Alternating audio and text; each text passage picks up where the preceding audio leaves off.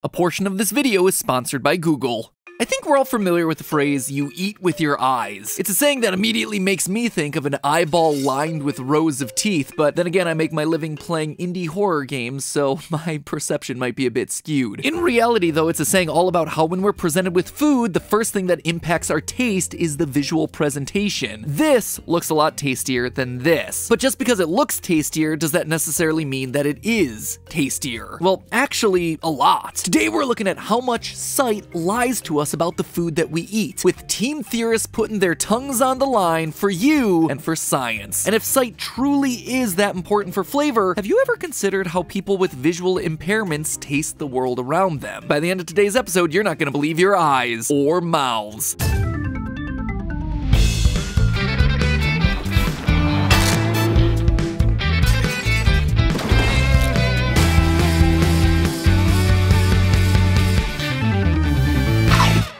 Internet, welcome to Food Theory, the show that tastes as good as it looks. Previously on Food Theory, we did an episode all about how hearing has a big impact on how fresh we perceive something to be, that things that are crunchier or snappier tend to be rated as fresher, regardless of whether or not that's true. But that episode got me really thinking about our other senses too. When someone is told to taste a gross food, we tell them to hold their nose, because inherently we know that smell and taste are linked, and by holding your nose, the flavor is going to be lessened. But then, what about sight? Sure, we naturally have a preference for food that looks pretty, and high-end restaurants often justify their extreme prices by making the food on their plates into small works of art, but is that really affecting the flavor all that much? Can what you see with your eyes actually affect what you're tasting on your tongue? We decided to tackle the question in two ways. First, by doing a blind taste test with the help of Team Theorist involving some homemade gummy bears. I just want you to see this texture, okay? This gloopy gloop texture. Got that jiggle jiggle.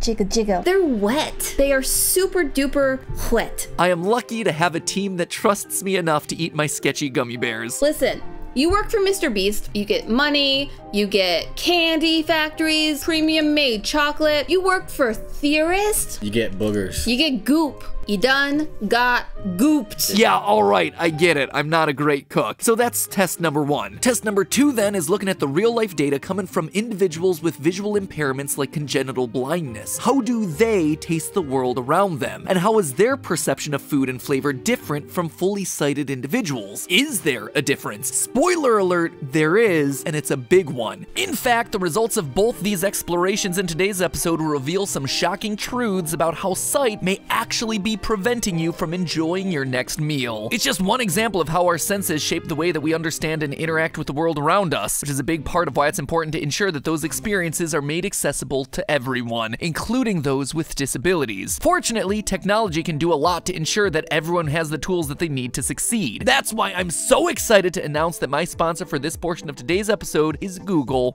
Yeah, Google themselves. Pretty cool, right? So as you're well familiar with, I've been creating content on YouTube for over a decade now. I'm the middle-aged dad of the platform. And for the last 10 years, one of the coolest parts of the job has been getting to meet with fans. This isn't just a channel and you aren't just viewers. This is a community of theorists. People united by their shared love of overthinking. And a huge part of that means making this channel more accessible so no one ever feels excluded. And that commitment translates in both big and small ways in everything that we do. Stuff like filling out the alternate text on any photo that we upload to social media, or writing our scripts in a way so that you never miss out on a joke just because you may have limited vision or are an audio-only listener. Google actually feels the exact same way. They, like me, believe in the importance of accessibility. I mean, we are living in a digital age after all. There's no reason any physical limitation to our body should be holding us back. Well-designed technology can help everyone accomplish their goals, and Google has put that motto into practice by creating accessibility tools that everyone can use. For example, voice access was built from the ground up to help those who might not be able to physically use their phone. No one should be deprived of the ability to flip between apps or type text just because of their physical limitations. And Google Voice Access grants that right to everyone by providing a hands-free way to use your phone with a few simple voice commands. It's also a tool that can be used by everyone. True story, you can actually type faster than I can using my fingers. It's also great to use while in the kitchen. Messy hands? Not a problem. It can read or write any email to me when I ask, or it can switch to any other app I might need, all without having to lift a finger. And it's something that you can get started with yourself. All you have to do do is say, "Hey Google," voice access. There's also voice guidance, which was built with blind and low vision pedestrians in mind, allowing them to navigate streets confidently even though they might not be able to see the world around them. And again, even if you have perfect 20/20 vision, it's a tool that proves invaluable to anyone. Having directions read to you in a clear, concise way, it just beats constantly having to stare at your phone for assistance. It's accessibility that improves lives for everyone. And I think we've all appreciated the live transcribe feature, whether we've realized it or not. Its primary purpose was for users with hearing impairments, so they wouldn't have to miss out on a phone call or one of my video's cringy puns. Now they could read all of that stuff in real time. You could say it's a terrific tool. Like I said, terrible puns. Anyway, as a feature for everyone, I think we're all guilty of watching a video or two with the sound off while working and reading what's being said in the video instead of hearing it. Well, you've got yourself live transcribed to thank for that one. In short, a more accessible world means a better world for everyone. It matters to me, and it matters to Google. So if you want to find out more about everything Google is working on to help make this world a more accessible place where everyone can feel like they belong, visit belonging.google. Or, you know the drill by now, check out the link right below the video. A big thanks to Google for all that they're doing to help make this world a more inclusive place and for sponsoring this portion of the video. Now back to how a lack of sight might just affect your taste. Dr. Charles Spence, professor of experimental psychology at Oxford University, put the relationship between taste and sight to the test by giving test subjects grape, orange, apple, and lemon beverages in clear glass bottles. All of the beverages were clear as well. Feels kind of like our Crystal Pepsi episode all over again. Since there was no coloring to give away the flavor, the test subjects actually had to guess based on flavor alone. And you know what? They did great. Despite the lack of colors, they were highly likely to guess the correct flavor within the drinks. But then he mixed it up. He added food coloring to mess with people's expectations, doing things like making the grape-flavored drink orange. Suddenly, people would drink the orange-colored beverage and report that it had an orange flavor. And here's the craziest part. This was true even after people were told that they had been messed with. Even when people knew that they were supposed to ignore the color, it didn't change the fact that simply seeing a yellow liquid in a bottle made them more likely to think that it tasted like lemonade. So, knowing this, I set out to do my own experiment with the help of several members of Team Theorist. Dan, Jerica, Amy, and Casey were all brave enough to film themselves on camera. The things I do for my job, I'm fine. I was not coerced into doing this at all. This is not punishment for forgetting to do something. This is totally normal. Such a normal job. We also had a few extra volunteers. No, you can't have it. It's gone. Blah. The rest chose to remain anonymous. For the experiment, I created 4 batches of gummy bears to play with people's sense of taste. They are gummies formerly known as bears because, as you can see, they are no longer a bear. They are a blob. They're a little melty because it's hot. I'm trying to hide my utter disgust at basically what feels like eating little bundles of snot. Alright, so some of them may have gotten a little bit malformed en route. California summer gonna do what California summer gonna do. Anyway, the 4 categories were as follows. 1, clear gummies. 2, gummies that were colored to match their flavor. 3, gummies that were colored to not match their flavor. It's food theory. Hard mode. And 4, a regular batch to eat blindfolded, or using whatever eye shielding device they had in their vicinity, apparently. Hello, and welcome to We Didn't Have a Blindfold in this house, so this is gonna have to do. High-tech blindfold. Also, side note, man buns and head straps do not mix. For each batch, I cooked the same 5 flavors. It's also worth noting that I made sure that there was no smell for any of these guys, since again, smell can drastically affect your flavor perception. From there, I got our subjects to eat them and report for me whatever flavors they were tasting. Things that are usually creamy, but paired with strawberries? I'm gonna go with pear. Like I like how that. you can pair your mouse with the subscribe button. That shameless plug is not gonna get you a bonus, Dan. Oh, I hate it. I hate it. I mean, I didn't necessarily say that all the flavors were gonna be good. What was that? And the team, in true theorist form, were doing their best to try and outthink me and the test. Are we thinking that they have to be fruit? Because generally, candies are flavored as fruit in our brain. Except when they're chocolate. Except when they're chocolate. But are we predisposed in our brains to just kind of think that they're fruit flavors and Maybe. not like grass? Yeah, and so that's why I'm wondering if they're like, if they're trying to trick us into thinking that they are going to be fruit flavored and then it ends up being something actually cheesecake flavored, candle wax, something that's not normal flavors. It's moments like that that make me so proud of them. Anyway, once they were done guessing, I provided them an answer key to reveal the true flavors. Oh. No, we were so wrong on so many levels. The first major surprise came with the clear gummies. I figured that clear gummies and the blindfolded test gummies would be pretty similar in result. After all, it's basically the same thing. No colors to either give you a hint or mislead you. But boy, was I wrong. It turns out that seeing clear is actually a lot different from seeing nothing. When wearing a blindfold, everyone was able to reliably pick out the correct flavors. But when confronted with clear gummies, something about the color just made the taste experience different. Here's how the testers reacted when eating a clear gummy with a citrus fruit flavor. Is it water? Is the taste water? Water with like a teaspoon of sugar. It tasted mostly just kind of like Nothing. Liquid. Everyone reported that the clear gummy tasted like nothing. And mind you, this is entirely due to the gummy's appearance. Lest you think it's something off about the flavor, here was their reaction later in the test when they were given the exact same flavor of gummy, but with red food coloring added. Blueberry? Watermelon? I get strawberry.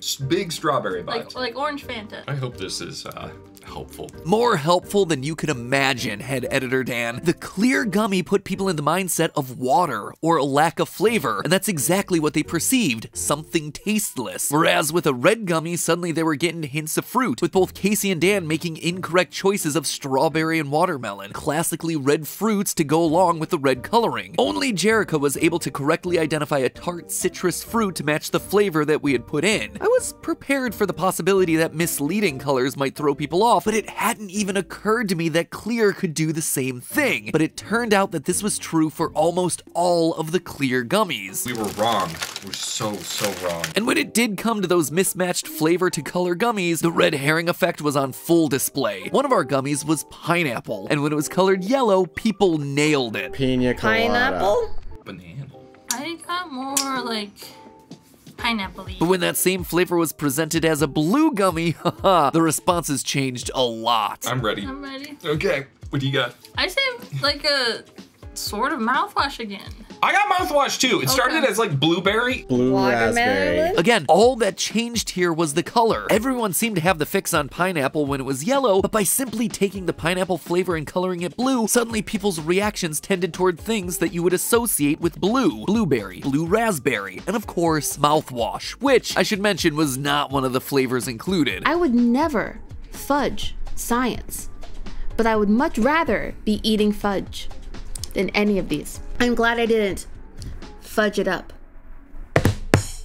Those were some of the notable examples that I wanted to pick out, but the overall data showed the exact same trend. People were at their most accurate when given colored gummies whose color was chosen to match the flavor, and they did almost as well when blindfolded. But when the gummies became clear, accuracy dropped considerably. And when the gummies were misleadingly colored, it led people to all sorts of wild conclusions. In total, 0% of those responses wound up being right. Are you saying I'm flavor blind? No, I'm saying that everything in the world is a lie and nothing is real.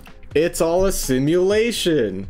This is a simulation within the simulation. Still, all of this research to me felt incomplete because it was all coming from the premise that we have expectations about what food is supposed to look like. But all of that is based on the assumption that we were able to form those visual expectations in the first place. What happens when you do a blind taste test, not with sighted people who are blindfolded, but with people with congenital blindness, the people who have been blind since birth? Researchers at the University of Montreal School of Optometry did a study looking at exactly this, testing how vision affects the way that we eat and taste food. They came back with results that ranged from the expected to the absolutely shocking. First off, one thing they discovered is that sighted people tend to respond to external context to decide when and what to eat. Turns out that all that image-based advertising works on us. For sighted people, simply seeing food can put us in the mood to eat, regardless of how hungry we might actually be. People with congenital blindness, on the other hand, were more likely to rely on internal hunger and satiety clues. In other words, they were doing the impossible. They were basing their meal times on when they were actually hungry. Turns out that the method preferred by blind individuals is actually a lot better for their health too. In fact, sighted people are more prone to maladaptive eating, which leads to eating disorders. In other words, all those external cues that sighted people so often respond to, like food ads, work in both directions, by making us eat when we're not hungry, but also by making us not eat when we should be. It would seem like eating too many snacks and skipping meals would would be opposite problems, but they actually both stem from the same fundamental problem, which is looking at the external environment and letting the things we see, including television ads and social media posts, dictate what and when we eat, rather than listening to our own body and letting those internal hunger cues decide when mealtime should be. But that wasn't even the most interesting part. One of their hypotheses was that people with congenital blindness would have a sharper sense of taste. After all, the conventional wisdom is that the less you rely on your vision, the more you have to rely on other senses. And research has shown that blind individuals have a more nuanced sense of hearing and touch. So the researchers thought the same would probably be true for taste as well. But in fact, it turned out to be the opposite. Their preliminary data suggested that blind people had a harder time when it came to tests involving taste detection and identification. So what gives? Is this yet another case of sight affecting what we taste, or was something else going on? The researchers wanted to understand why this discrepancy existed in the data, and they found that the blind individuals they studied had underexposed taste systems. In other words, blind people had less variety in their diet, and having a narrower palate made it harder for them to identify certain flavors. Now, of course, this answer wasn't that much of an answer, just left the researchers with a different question: why the blind individuals they talked to had less variety in their food diet. One of the things they considered was food neophobia, that is, the fear of trying new foods. The researchers originally hypothesized that blind individuals would score higher on this test, and that hypothesis turned out to be 100% wrong. Instead, in defiance of their expectations, the researchers found there was no difference between sighted people and people with congenital blindness when it came to how willing they were to try new foods. The more they dug into the results, the more it became clear what the real story here was. The fact that blind individuals had less variety in their diet had nothing to do with their preferences, and it had everything to do with what researchers described as blindness-related obstacles when shopping for food, cooking, and eating out. It's not that blind people didn't want to try new food, it was that grocery stores and restaurants made it harder for them to try new foods by not accommodating their disability. When a restaurant doesn't offer menus in Braille, it's a lot easier to just say, "I'll take a hamburger," or some other familiar food that you know is going to be on the menu. By the way, restaurant owners, if you're looking for a way to get more business and make the world a more inclusive place, just saying, seemingly small things can make a big difference when it comes to accessibility. The good news is that's something we can take steps towards improving, changing the world so it's more inclusive for everyone. In the end though, when it comes to taste, sight matters. Sight can mislead us, sight can make us hungry, sight can make us skip meals, it can make us taste things that aren't there and mistaste things that are there. In many ways, the ability to see is actually hampering our ability to truly taste. So the next time you sit down to a meal, try to eat with your mouth first instead of your eyes, because the truth is always a little bit sweeter. And remember, it's all just a theory. A food theory. Bon appetit. Well, there you go. Science at its finest. Science tastes squishy. Science tastes squishy. And hey, if you want to see me do a blindfolded taste test of my own, check out this video where I try to prove that different breakfast cereals are actually the same product with different colors. Or check out this video to watch Team Theorist endure another sweet tasting test where they have to lick their way to the chewy center of a hard candy pop. What's the weirdest thing you've had to do for my job? I mean, I don't know. Would it be caressing aggressively a Tootsie Pop with my tongue?